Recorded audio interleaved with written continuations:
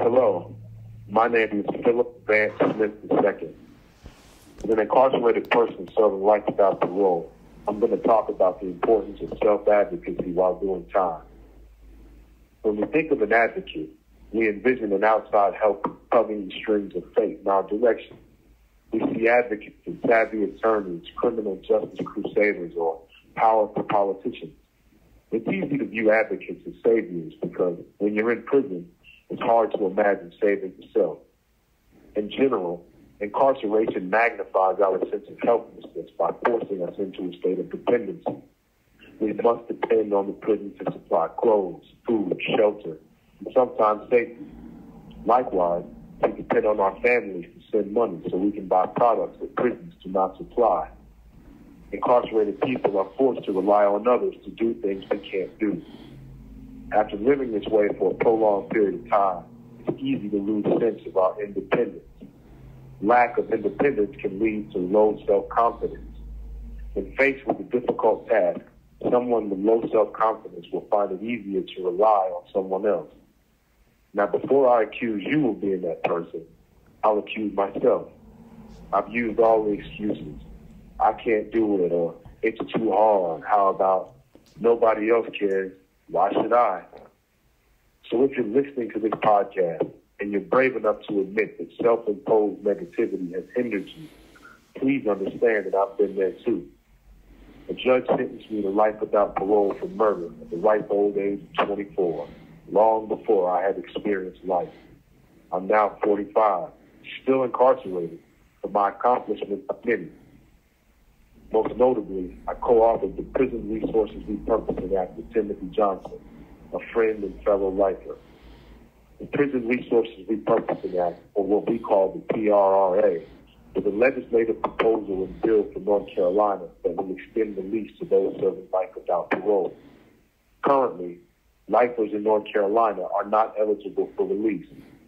If enacted, the PRRA will help lifers earn freedom after completing behavioral, educational, and vocational goals over a 20-year period. Instead of increasing the prison budget, the PRRA will reorganize existing rehabilitative programs into a tiered structure to maximize personal development. We believe the PRRA will change the prison culture for the better by giving long-term incarcerated people a positive goal to strive for while lowering institutional violence. Tim and I wrote the proposal just before the COVID-19 pandemic, which forced our institution into lockdown. At the time, all we had was an idea with no knowledge of how to write legislation or how to get it to legislators. Self-doubt ate me alive. We were literally attempting the impossible. Eventually, we found books to teach us how to write legislation. Some men in our cell block had copies of existing bills that we used as a template in formatting our own. After months of hard work, we were ready to send it off. Back then, we had no advocates. We wrote to the Sentencing Project, the Equal Justice Initiative, the Marshall Project, the ACLU, book authors, any and everyone. Sadly, not one person or organization responded. Still, we pressed on. In 2021, we presented the PRRA to the National Alliance for Higher Education in Prison during an online conference. Weeks later, 18 North Carolina House representatives sponsored the PRRA as House Bill 697. Lack of bipartisan support killed the bill for that session. But in 2022, the North Carolina Law Review published our full proposal. State House representatives sponsored the PRRA again in 2023 as House Bill 126, but it failed once more. Despite our numerous failures, we gained confidence with each step. You see, when you start from the bottom, each toehold propels you upward. No matter how slow the going, every movement is progress. Over time, we gained the support we needed. We accomplished this by continuing to write letters and building our social network. It wasn't easy. I remember sending letters to the North Carolina General Assembly. It was Tim's job to write the letters. After signing them, I sealed 126 letters in one day. I licked so many envelopes that my tongue was numb for a week. Not one legislator responded. But now, People contact us to ask how they can help. Our minor successes are a testament to our dedication. Change takes time, especially criminal justice reform. But without our initiative, no one would have had reason to help us. We needed to make the first move by acting as our own advocates to forward an idea people could believe in. Now, you may be listening to me talk and thinking that I'm somehow different from you, but I'm not. I once failed to see my potential. I broke the rules. I spent time in the hole for fighting and disrespecting staff. The only difference between me and others may be that I realized how systemic problems contributed to my behavior. I chose to stop allowing prison culture to dictate my actions. That doesn't make me better than anyone. It simply means that I'm striving to be my best self, not giving in to what others or society says I should be. The best change that I made to my personal life was identifying how to right the systemic wrongs I once fell victim to. First, I studied how contemporary punishments for crime drive the violent prison culture. Like most states, North Carolina adopted mandatory minimum sentencing laws in the mid-1990s. Not only did this move create the age of mass incarceration, it eliminated parole, which allowed incarcerated people to earn release through their own merit.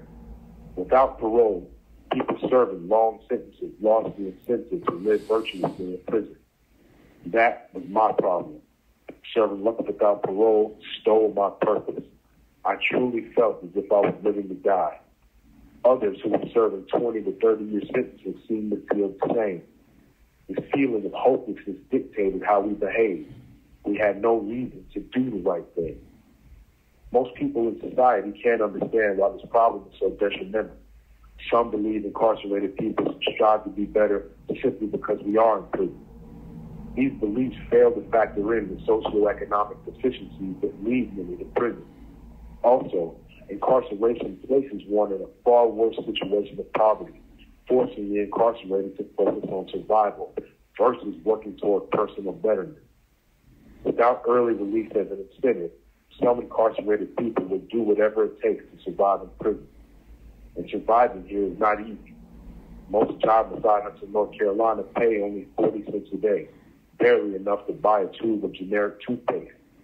A person trying to survive in prison needs another income to buy necessities. If they have no one on the outside to send money, survival can mean selling drugs or extorting other prisoners. Many prison officials will not attribute the presence of drugs in prison with the lack of financial stability. It's far easier to push the narrative that prisons sell drugs because it's in our nature to do so. My experience has proved otherwise. Living off of 40 cents a day is impossible, even in prison. My family sends money when they can, but it isn't often. Unlike people in the world, we can't apply for college or a better job. We have to take the minimal opportunities prisons offer. For me, hustling became my only means of survival. And I wasn't alone in doing the wrong thing to make ends meet. Everyone struggles in prison.